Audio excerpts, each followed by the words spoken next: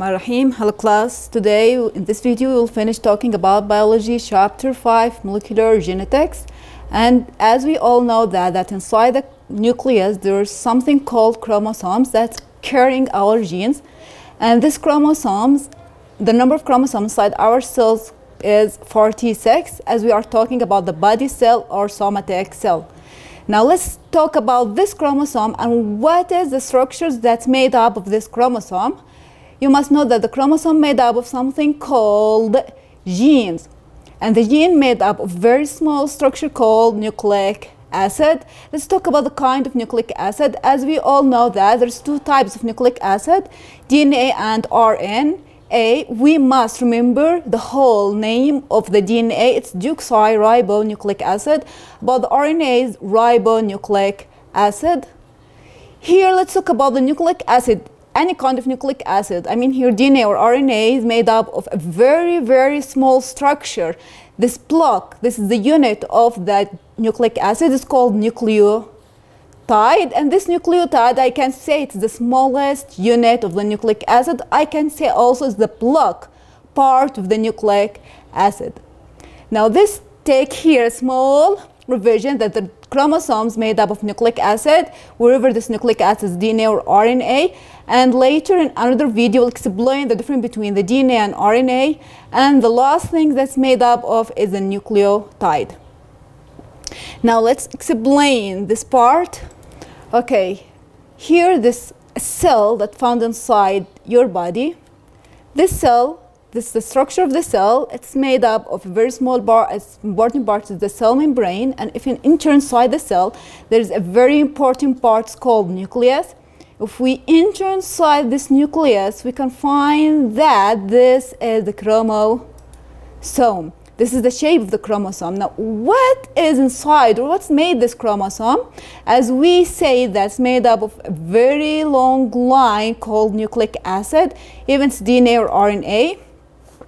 Now, let's see the shape of the DNA. I'll explain the shape and the parts of the DNA, and these proteins make this DNA going together to form the chromosome. And a part of DNA, if you know what's the part of DNA, excellent, is the gene.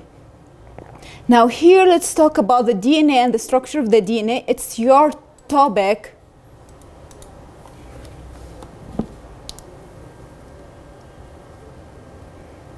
In beige, if you open your book, page 81, this is the DNA. The DNA structure is made up of two lines that coiled around each other. I call these two lines helix. What I call it? Helix. So the DNA has two helix. In science, I call it double helix. Now, the first thing that you have to know that the DNA that come out from the chromosome made up of two helix. Now, if I want to see the structure of the DNA, these two helix combine with each other with the middle part. And let's see what is this middle part. Now, let's make a close look on the DNA. What made the DNA or the nucleic acid, the smallest part, as we say, that made the DNA or the nucleic acid is called, good job, it's called nucleotide. This is the nucleotide. This is the block unit that made whole the DNA. This nucleotide made up of three parts, simple three parts that we can made it in the lab. That's why we can change the gene. If they ask how we can change the gene, we can change it by changing the nucleotide. Let's see what is the nucleotide made up of. The first thing that made the nucleotide is this part called deoxyribose sugar. That's why we call it DNA. D means deoxyribose. The name of the sugar is called deoxyribose. What is the second part that formed the nucleotide is phosphate group. So deoxyribose sugar, phosphate group. Number 3 is called nitrogenous base. So these three parts is forming the nucleotide.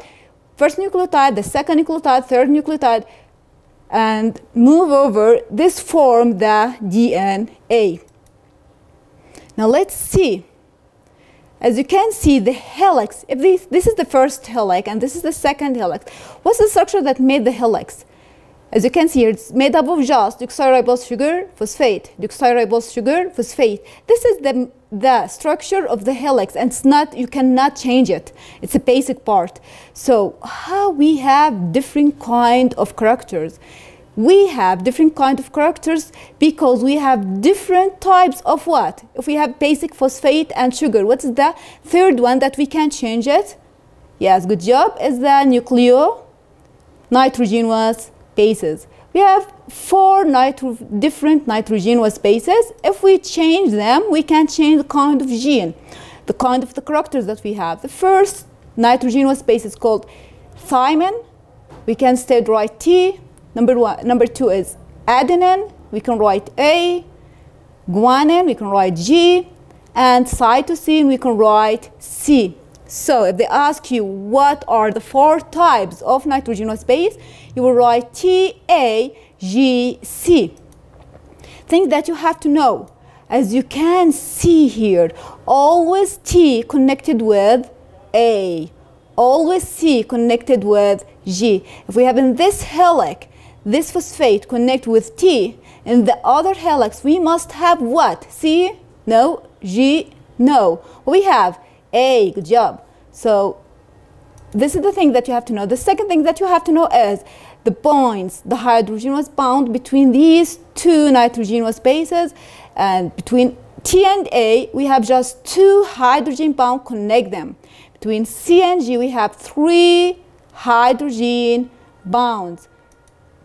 So these are the information that you must know about the nucleotide. Again, nucleotide made up of sugar, phosphate, nitrogenous base. We have 4 kinds of nitrogenous base, T, A, C, G. Thing that you must know is how the DNA get built. The DNA get built is, as you can see here, 5N, 3N. When we start with 5N, that means this helix starts to form from up to down. And the other helix start to build from down to up. In other case, we start to put this first block, these 3 blocks together, nucleotide, then the second one, then the third one, then the fourth one. We are building a helix from up to down. And the other side, how we can build the helix from up to down? Phosphate, sugar, nitrogenous base, phosphate, sugar, nitrogenous base, going down. Now let's see things that's, now all of this, now this is the DNA. The second topic that you must know is something called replication. Something called replication in page 82. How the cell do replication, and what is the meaning of replication first? Replications mean double the number of chromosomes, and we all know that the number of chromosomes is 46. How the cell can double this number to form 92, and why this do in any kind of action? Does the cell need to do it? Need to do something called replication. Now how the cell do replication? In simple steps. After you read the page 82, just look at the video here. Now then we have here the DNA. Now this DNA needs to replicate, increase its number. What's the first step? As you can see, the DNA must separate away from each other. This is the first step. Now this is called the parent strand or template strand. The second step, the strand starts to build the new helix for each one, from up to down, and the other one from down to up. After it gets built, how many number of chromosomes? Now we have 2 identical type of chromosomes. To make it in very small details, what kind of enzymes help to do DNA replication? First step, now all of these lines DNA, from where it can start to form replication. They say that, or they discovered that, any part that start to replicate from or separate the helix, I call it origin of replication. Now start here, there is origin of replication here, here, wherever. I need to separate all the DNA. So I call it origin of replication. Here the question, from which started the replication? We will write from the origin of replication. Now origin of replication start to separate the double helix away from each other. Now started to separate away, as you can see. Now you don't have to know this, the end of this each replication called fork. Now let's talk about the enzymes that start to build a new helix. As you can see here, a new helix start to build here, a new helix start to build there. In the end, we have two types or two identical DNA. The first enzyme you must study is the enzyme that separates the DNA away from each other. This is the first enzyme that you must know. The second enzyme is this enzyme that builds new helix by adding nucleotide. This is called nucleotide. What I call this enzyme? Helicase. So the first thing that you have to know is helicase separate the two strands of DNA away from each other. And the second enzyme you must know is the enzymes that add nucleotide. I call it DNA polymerase. So these two enzymes helping to replicate the DNA. If they ask you, the first one is called helicase, separate the double helix. The second enzyme called DNA polymerase, adding a new nucleotide to build new helix. Here building from up to down, and this one from down to up.